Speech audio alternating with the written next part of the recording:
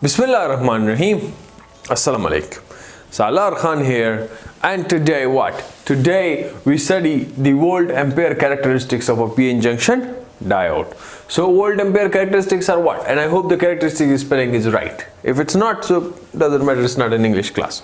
Anyways, so volt-ampere means what? You know it very well. So it's the voltage versus the current characteristics, or basically it's the current versus the voltage. On the horizontal axis we have the independent voltage, the independent variable is voltage, the dependent variable is the current. So we will be drawing a graph of it. Fine.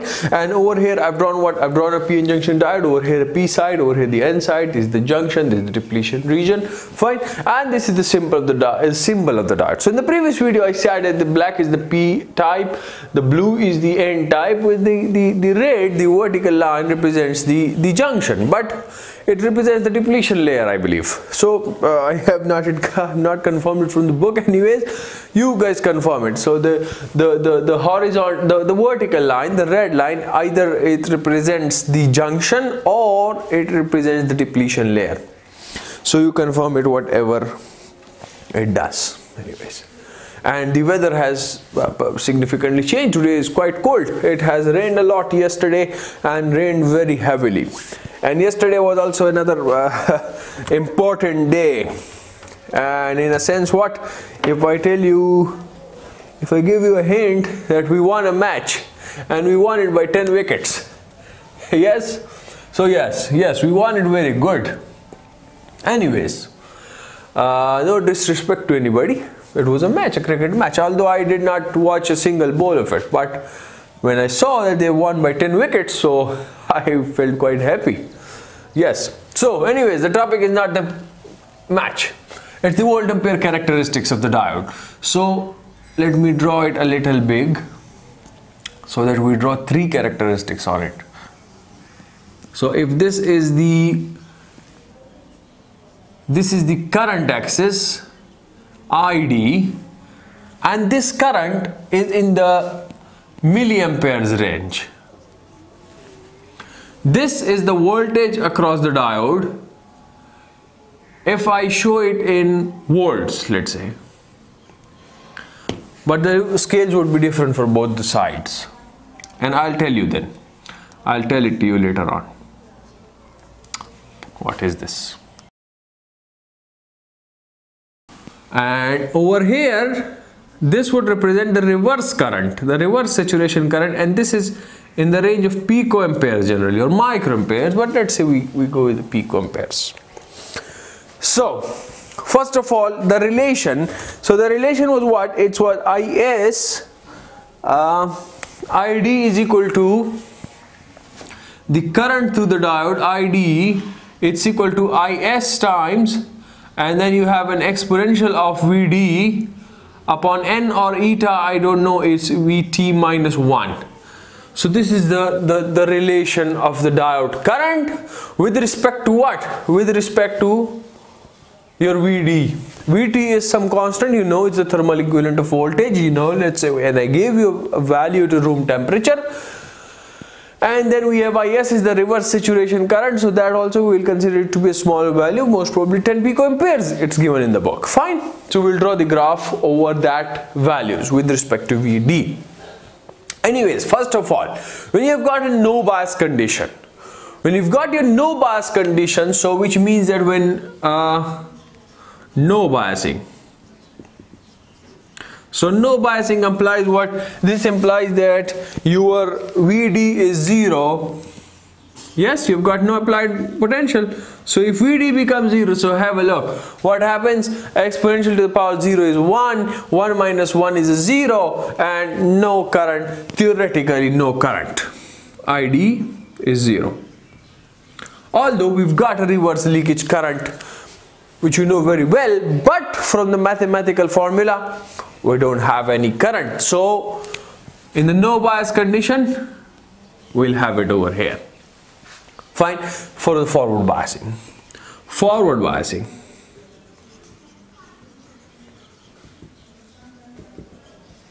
What happens in the forward biasing? So in the forward biasing, you have that your VD is greater than 0. Vd is greater than 0, right? So have a look. When you have something exponential to the power something greater than 0, what's that? That's an exponential growth. Exponential growth. And exponential growth is a rapid growth, and you have a -1, doesn't matter. Exponential growth to minus 1 doesn't matter. You say you have an exponential to the power 10 is something 2000 something. You have a -1, doesn't matter. Similarly, then if you go for exponential to the power 15, it would be something greater amount, let's say 5000. So 5000 minus 1 is 4099. So doesn't matter.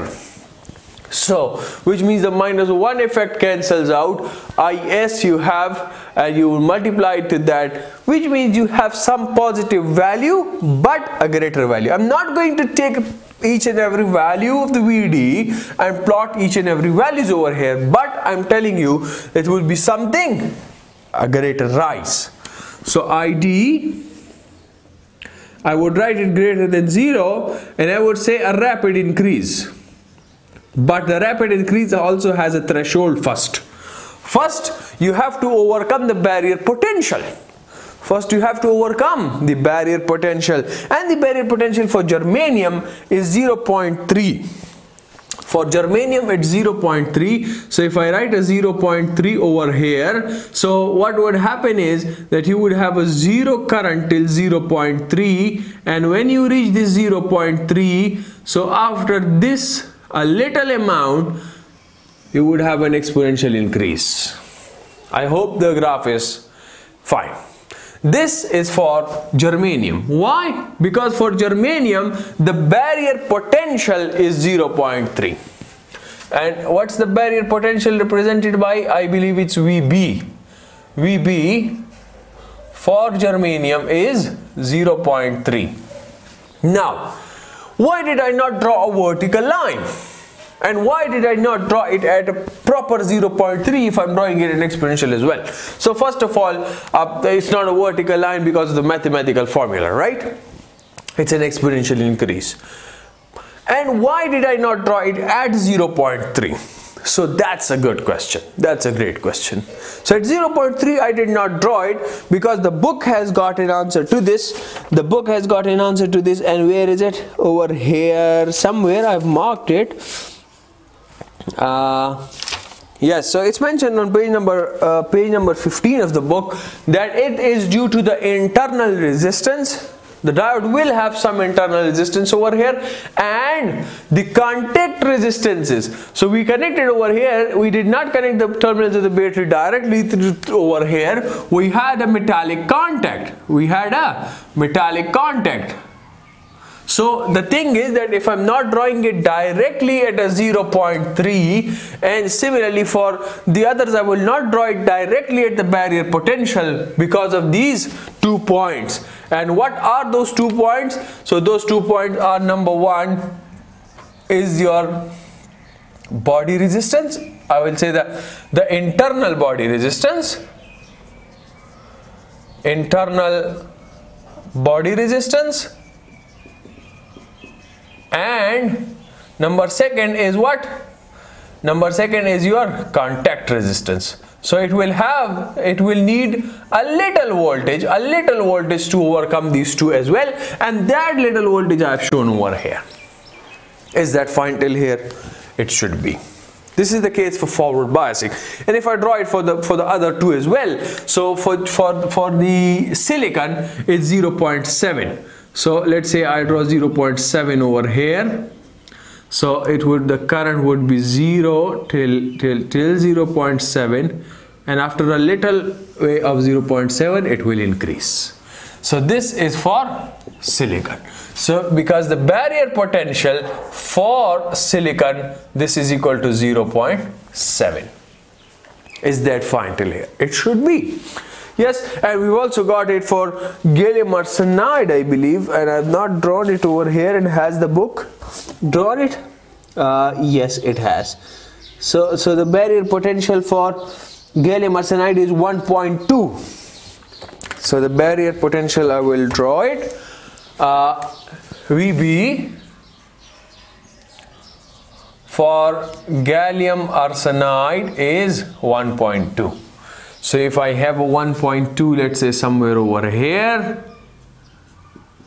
although these are not proper graphs, so it's 0 till here and it will increase.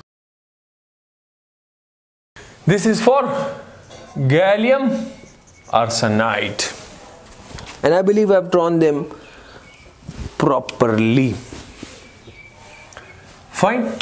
And maybe the book has drawn a little over here for the 0.3 to just not explaining these 2 points in a greater detail, but they've mentioned these 2 points. So once you've mentioned these 2 points, then you need to draw it at this level. Otherwise, if you want to draw it at 0.3, you need to increase it a little before the 0.3. Let's say if this is my 0.3, so you want to show the knee over here, a little increase before 0.3 and a jump at 0.3, so then you do not need to mention these 2 points. If you mention these 2 points, then you need to show it a little to the right of the knee. The knee a little to the right of the barrier potential. Is that fine? It is. Alright, so this is the forward biasing case, and in the forward biasing, you know the mechanism, whatever it is, the majority charge carriers are responsible for the current.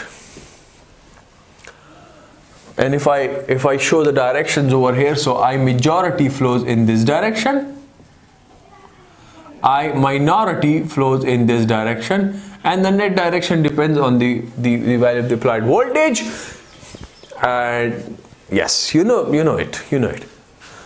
Now coming to the reverse biasing.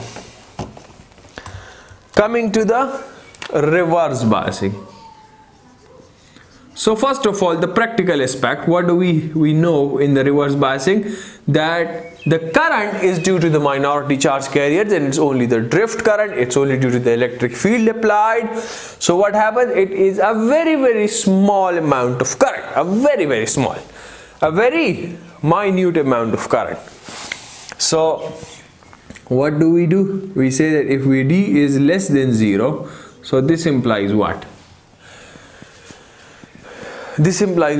Have a look. And so from the mathematical expression, now you have an exponential to the power something negative in the power, and we don't say it exponential to the power something, you know it from your basic mathematics. We say exponential of this thing. Fine. When we write 2 to the power 2, so that we say 2 to the power 2, but when we write exponential and we have something in the power, so we don't say exponential to the power 2, we say exponential of 2. So over here we have exponential of Vd upon nVt. It's n or eta, you confirm it in the book. It's the ideality factor, you know the details of it. So what happens is that this would be an exponential decay. This would be an exponential decay, which means this is something that would tend to 0 as we increase the voltage. Fine. So if this is tending to 0, you have a 0, negative 1, so which means that your current would come out to be what? You have an ID, this is approximated to a negative IS, and is that fine? It is. Now let me check the values of negative IS for these 3 things. So for germanium we have about 1 microampere. Germanium is with black color, so we have a 1 microampere. And how is it drawn? Yes, it is like so. 1 microampere is, let's say, somewhere over here. This is your 1 microampere. This is your graph. Now a region will come. Where for germanium this is 50 volts, and I've already mentioned the unit of volts, so no need to write this volt.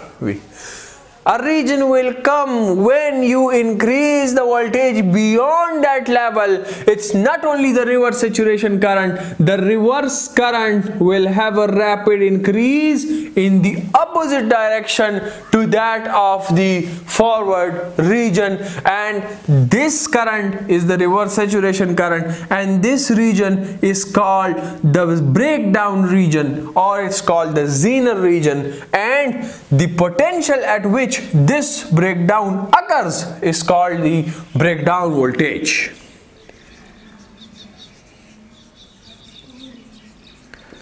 Breakdown voltage. And if you want me to write the definition, so the voltage, reverse biased voltage, okay, at which breakdown occurs.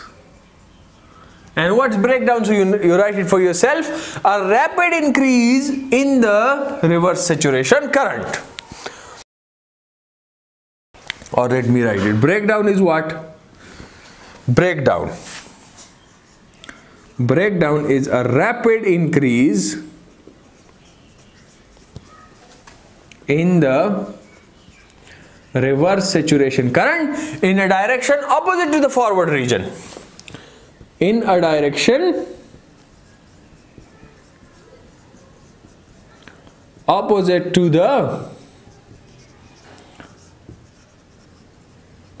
forward region. Is that fine? And this region is called the breakdown region, or it's called the Zener region. And for this we have the next video. Why this occurs, how this occurs. So if I see in this video, so it will get long, it will get boring, we have the next video for it.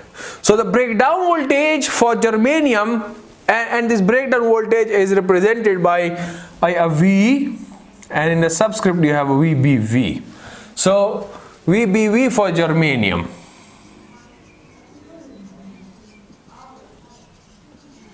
is 50 volts approximately, and at an average 50 volts. The proper values are given in the book. Fine? Yes.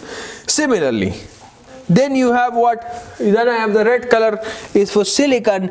The current is 10 picoamperes and the breakdown voltage is about, it's not given, it is given 1 picoampere. Wait, just give me a minute. For 1 microampere for germanium, for silicon it's 10 picoamperes. And what about the breakdown voltage? So anyways, we'll read it out from the book then. But let's say first the currents. So the current is for silicon, it's 10 picoamperes. 10 picoamperes is, let's say, somewhere over here. Let's say it's 10 picoamperes, and we draw the graph like this. So and then the breakdown voltage comes, and you have a breakdown of this. So this breakdown voltage I will tell you from the book. Fine. Let's say I remove it first over here. I set it over an average, but the range is, I believe, written in the book. Fine. And similarly, then you have the green lies on the top. It's gallium arsenide. The reverse current is a 1 microampere, 1 picoampere. And I believe I don't need to write the picoamperes, because the scale, in the scale I have mentioned it picoamperes, and I believe that you know the rules of drawing a graph. And the breakdown voltage for this is the maximum. Is that fine till here? Now this that I've shown, this increase of the current, that is this region, this region, this region, this is called the breakdown region.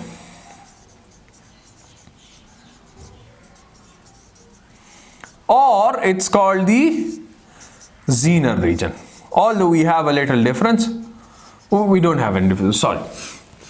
We'll study this in a greater detail in the next video. the phenomena, why this breakdown occurs, how this breakdown occurs. Let's say we read out some points from the book, and if we've got the all it's shown in the book, you know, for breakdown voltage for silicon, for germanium, it's the values are not given. The values are not given. So let's say we have we read it out a little from the book, but I don't think. And when I say reverse saturation current and when I say the reverse current, so there's a difference in these two. So please note down, okay? The reverse saturation current is the current that we get from the mathematical expressions, from the mathematical formulas when I say reverse saturation current. But when I say reverse current, so that is the experimental current. That is not from from this, and these two values differ by a large amount. You will see in the temperature effect, I will tell you that the reverse saturation current, that is mathematical current, it differs by some range for every 5-degree rise in temperature, whereas actually that difference is caused by a 10-degree rise in temperature. Fine, and I believe that doubles. Fine, that doubles, and we'll see it in the temperature effect video. So this is one very important point. This is one very important point.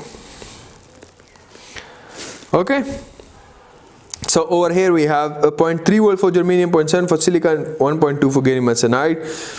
That's done. For gallium arsenide, the reverse saturation current is 1 picoampere, 10 picoampere for silicon, 1 microampere for germanium. Relative magnitude of breakdown voltage for gallium arsenide, maximum breakdown voltage. Gallium arsenide has the maximum breakdown voltage. Okay, extend between 50 volts and 1 kilovolt. There are silicon powered diodes with voltage breakdown as high as 20 kilovolts. Germanium has typically a voltage less than 100 volts with a maximum around 400 volts. So you can write it down, or do you want me to write it? So the breakdown voltage is range of breakdown voltages. So for germanium it's about 100 to 400, less than 100 to 400. Breakdown voltage for germanium is what? It's about less than 100